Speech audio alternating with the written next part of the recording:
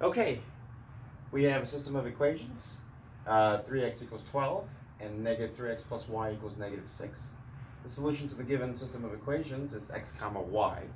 What is the value of y? Okay, now we could solve for x, but we don't have to because 3x equals 12 and there's a 3x right there with a negative. So you have negative and then 3x plus y equals negative 6.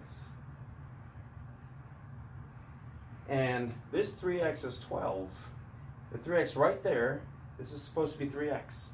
That 3x is 12, so we can just put that 12 right there. It used to say 3x, but now it says 12. Negatives on the outside, negatives on the outside. So you have negative 12 plus y equals negative 6.